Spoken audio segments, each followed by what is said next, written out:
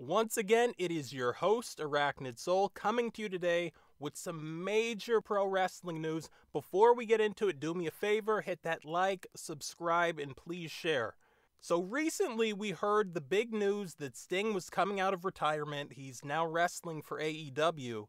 But the second biggest news story of the year, maybe the biggest news story of the year in the sport of professional wrestling, and I'm going to read the statement for you. This is from Alexander Fox. This is a statement from December 1st. Listen to this. Quote, "We are WCW. We are rebooting the once popular promotion from the 90s. Our first event will be taking place in Lake Mary, aka Orlando, Florida on October 10th, 2021, as well as all tapings, live events, and all shows will take place via at Skystorm Inc." So that's basically a promotion company that's working with this new WCW. I'm glad to see that there is probably Alexander Fox, I'm guessing a multi-billionaire, might have, I'm going to take a guess, I'm going to say 50 billion. And he's working with Skystorm Inc., which probably in 2 years he's going to own. So it's nice to see things are gelling and really coming together. Mr. Fox continued, quote, "We will bring back old and new faces in the 2021 reboot and are currently searching for independent wrestlers to join us full-time on the roster. Our email address is World Championship Wrestling." Anyway, you can find this online if you want to. I'm not going to give out the email address here. So this entrepreneur is looking for the best independent wrestling talent in the country. And to be honest with you, with the money that I think this guy has, he's probably going to buy out a lot of the contracts of the AEW wrestlers. He's probably going to buy out a lot of the contracts of the WWE wrestlers. And there's been a lot of talk and a lot of speculation and people saying that he does not own the intellectual property to WCW, to which he has made public the information that he has a working relationship with World Wrestling Entertainment, formerly World Wrestling Federation, and apparently he owns something like 50% of the WCW IPs. Now keep in mind, I'm a legal expert. I'm a genius at this stuff, really. So basically, 50% ownership means he's not going to legally be able to hold events under the WCW Thunder banner, but he can hold WCW Monday Nitro events. Now, as much as I love the vision that this guy has and how he's really gotten all his ducks in a row before he's gone public, he's also announced that the first pay-per-view will be WCW Greed, and that kind of makes me think, is this going to be a later style WCW? I mean, WCW Greed was basically from the time period where WCW had gone way downhill. I'd like to see him go with more of a sold out, maybe a Starrcade, and stay away from the kind of Greed and New Blood Rising and Mayhem. But I think this guy's on to something. I think this is going to catch on. He'll probably, to be honest with you, be able to do the first event in something like Arena Mexico. I mean, it's World Championship Wrestling. It's going to be international. Probably could sell out. What they could do, and I'm guessing this is the direction they're going to go, they're probably going to have an exclusive contract to host professional wrestling events in Madison Square Garden, and I think that's where they're going to kick it off. Right in the heart of NYC, right in the shadow of the Giants who play in New Jersey.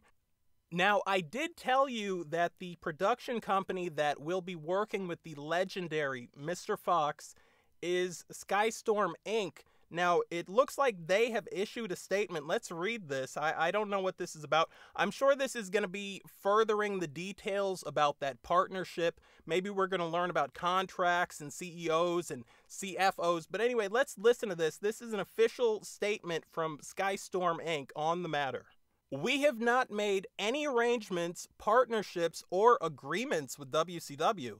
We received email inquiry for production services on December 1st earlier this morning and have responded to the inquiry, but no discussion has been made as of yet.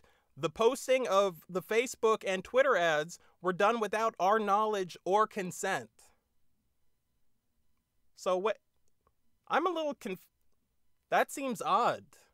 You know, probably what they're doing is sometimes information leaks early. you don't have all the investors there, and it really drives up the stock prices for the investors. So they probably want to lock those people down before they go public with this. I think Fox jumped the gun a little bit, but this seems on the up and up to me. As a matter of fact, here comes Fox. He's issued another statement. Let's see what this is about. Alexander Fox, real name Alexander Coleman, which, to be honest with you, I think Coleman's a better name. Alexander Fox is a kind of sleazy guy. I don't know. Alexander Coleman?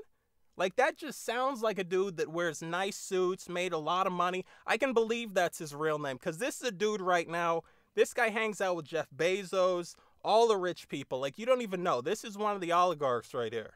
Anyway, Mr. Fox said that the WCW 2021 and ECW 2021 accounts, that's right.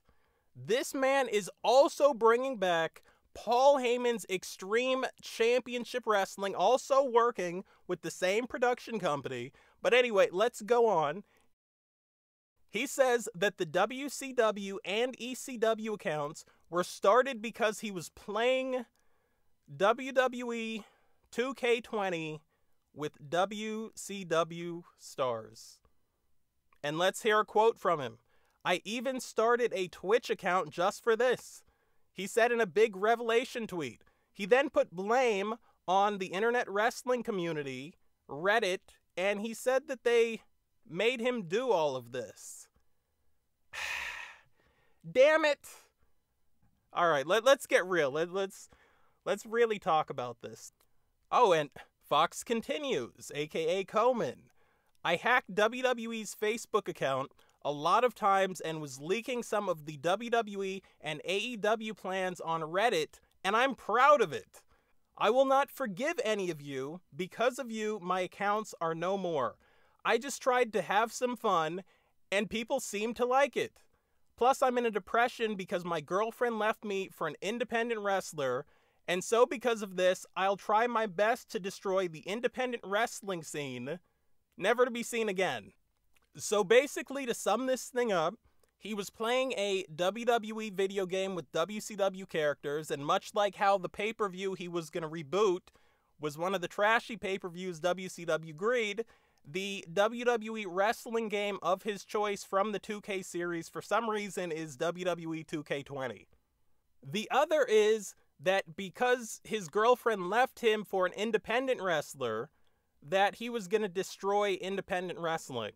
So he was going to destroy independent wrestling by hacking into the Facebook accounts of WWE and trying to go after them and AEW, two companies that are not independent wrestling companies, although the wrestlers that work there are not employees, they're independent contractors. Go figure. Another story for another day. But the story gets even more interesting than that. There's two nuances here that I'm not seeing a lot of people talk about. One of them is when he talks about rebooting WCW in his original public statements, he gives an email address and he asks independent wrestlers to message him if they're interested in being part of this new promotion. How many independent wrestlers sent a guy who has also said he hacked into the WWE Facebook accounts, a man who knows what he's doing on a computer, how many of those independent wrestlers sent him their email address, and was he able to do anything with those? To be honest with you, I don't even know if he hacked into the WWE Facebook account, because I start to doubt his credibility even in coming clean when I looked at his social media. So now he does have a social media page on Twitter. This is not the WCW or ECW page. This is his own page after he's come clean. I'm noticing that he says he has a girlfriend in his bio, and the girlfriend is 16 and she's a social media influencer. So now I'm wondering how old Alexander Coleman is, because he sounds pretty young. He also reports that he has had death threats from this, which, I mean, he's made up a lot of this stuff, so I don't know, but if that is going on, that's taking it way too far. Nobody wants WCW back more than I do, but I'm not willing to kill for it. This is an absolutely crazy professional wrestling story just because he wanted this thing to start off and be small, and it blew up so fast that he lost control of it, and then people who knew more about legal issues got involved on Reddit pretty soon, and they were debunking this. WCW is not coming back in 2021, nor is ECW without the consent of World Wrestling Entertainment Incorporated, and that's just that. It has been your friend, Arachnid Soul. I'm going to go laugh at this story some more. The hardest part was me reading this stuff and not laughing. This killed me off air. Please like, please subscribe. Thank you for coming here. Keep the comments positive. Please don't fight. And I will catch all of you later.